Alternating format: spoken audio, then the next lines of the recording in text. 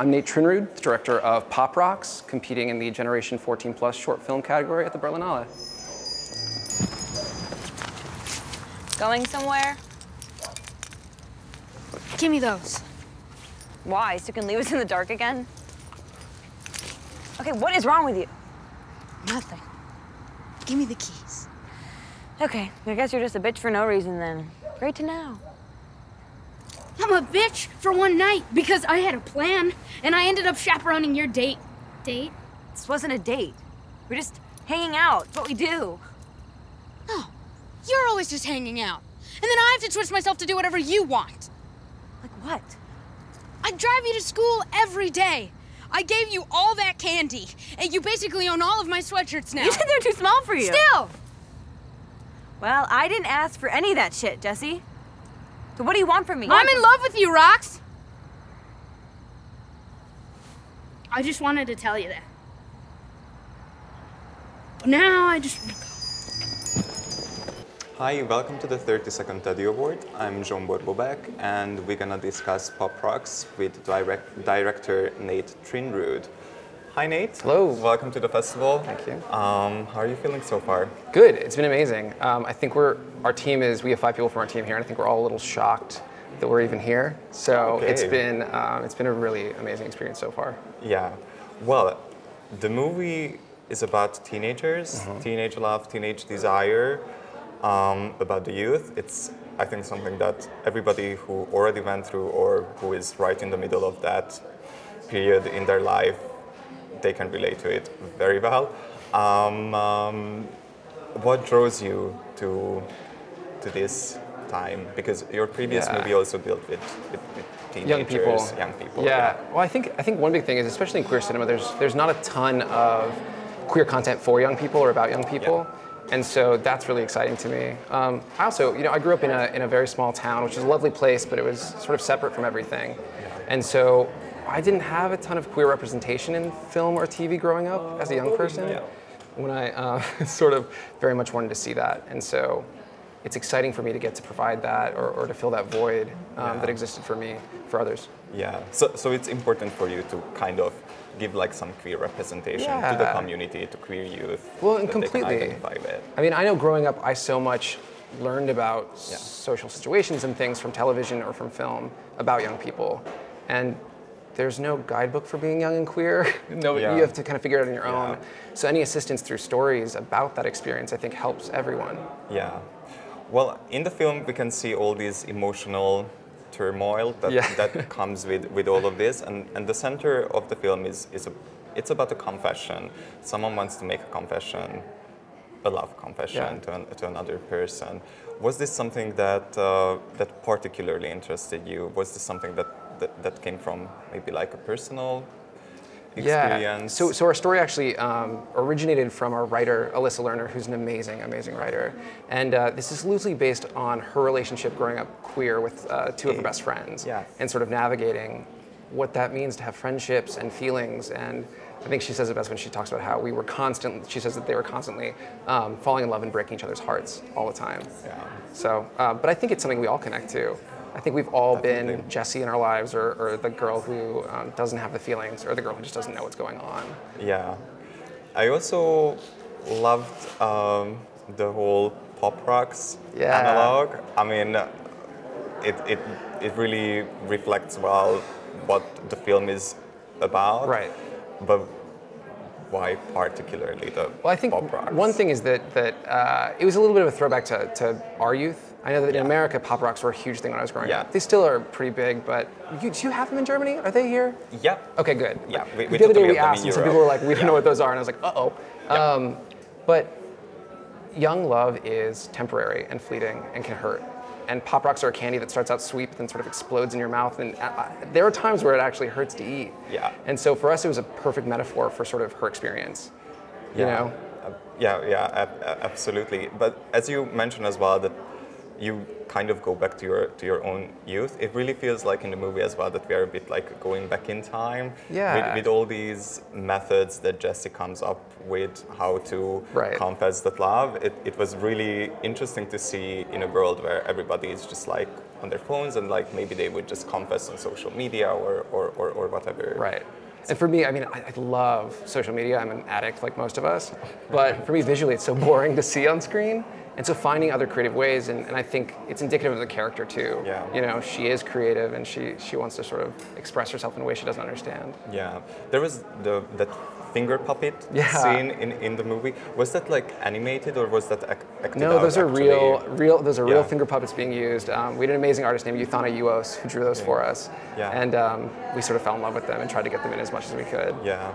So what do you think, what is really the message that especially a young queer audience should take away from this movie? What's underneath it? For me, I think that so often young queer stories focus on the tragedy of being queer, the difficulties, the pain. And those are important films, and I'm really glad that they exist. But there should also be an alternative. So we wanted to make a film that focused on the emotions, that was about a queer character dealing with her feelings and not about a character with feelings dealing with being queer. Yeah. And for us, it's a film about thinking you know what you want and then realizing you need something different. Yeah. For Jessie, it's wanting to tell her best friend she loves her and realizing at the end that she kind of needs to love herself first. Yeah.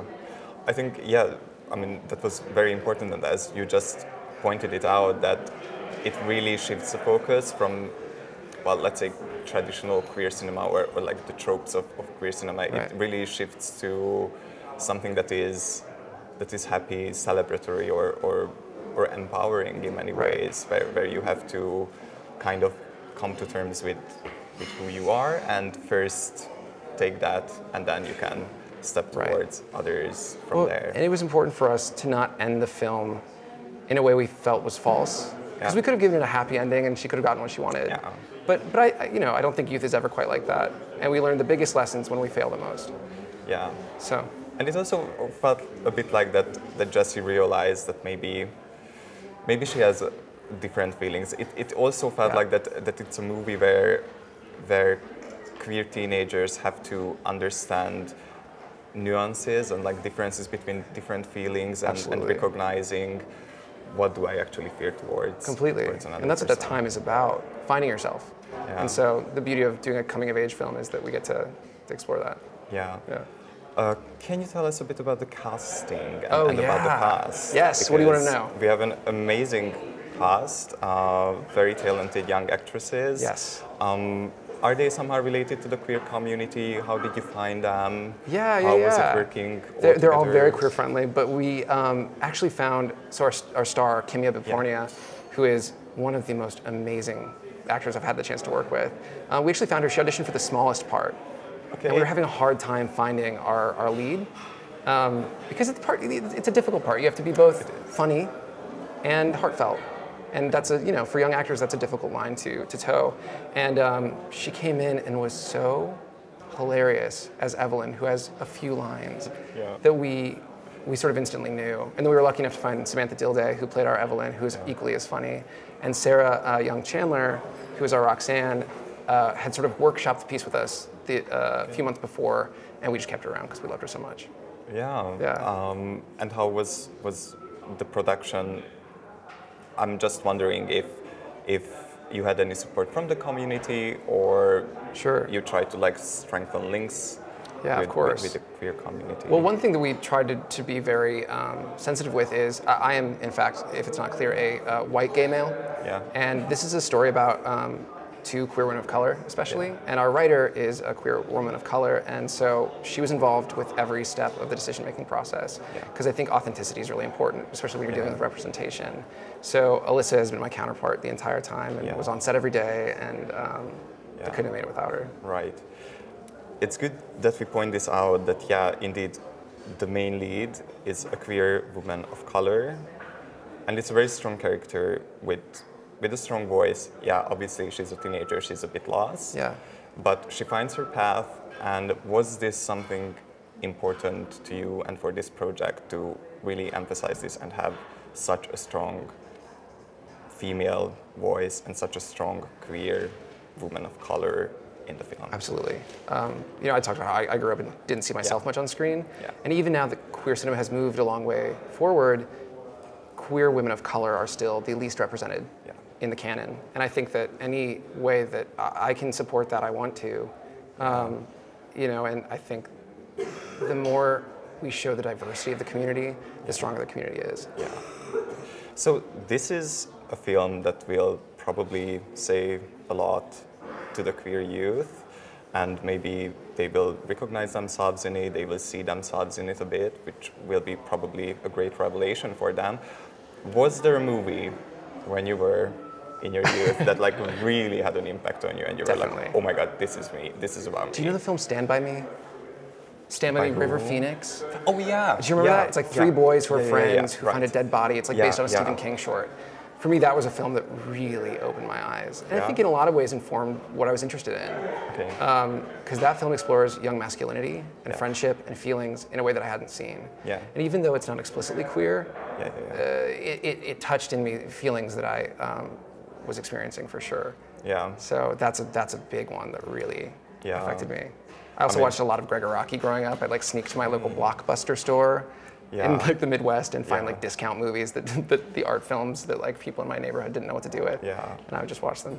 Yeah. So queer cinema. Yeah. Like I mean, you mentioned Gregg Araki. Yeah. Did this have an influence on your filmmaking practice? It did, but it was hard to access. You know, I wasn't in an urban area, and so finding those things, especially when the internet was sort of just starting, was very difficult. I think what's so exciting now is because of the internet, it is much easier to find these things and to access them, especially in short form. So I'm really passionate about finding ways to get content that is queer to people in areas that maybe don't have access to the big cinemas or things. So yeah, that's a excites me. You mentioned that, like, especially in the short form. Yeah. And this is what you're working with mostly. Yeah. Is this why short film? What is the excitement? It's easier to produce. It's scale-wise, and you can create more content more quickly. Yeah. But I also think that, you know, Generation Z is sort of one of the queerest generations of kids that have come along. They're more open-minded and they're more willing to sort of explore things. But they also, as I do, have a shorter attention span. And so getting story across as quickly as possible in a way that's consumable, as long as it's keeping the impact, is really powerful. Yeah. Are you working on something? Ooh, I am. Let's look into the future. I am, yeah. The next short that I'm going to shoot, which a dear friend of mine wrote, sort of focuses on platonic queer friendship. Okay. Which I think is another thing that we don't often explore, what it means to be two queer people who don't want to have a relationship but are dependent on one another. Yeah. So is it also in the short form? It is. Yeah. Yes. Yeah. Another short form. Well, hopefully we will get to see it very soon. I hope so. And I want to thank you for the interview, and congratulations on the movie. Thanks. It really was an amazing throwback to my teenage years. I really enjoyed it. Thank you again. Thank you. Enjoy the rest of the Berlinale, and we are really happy to have you here at the Teddy. Thank you so much. Thank you.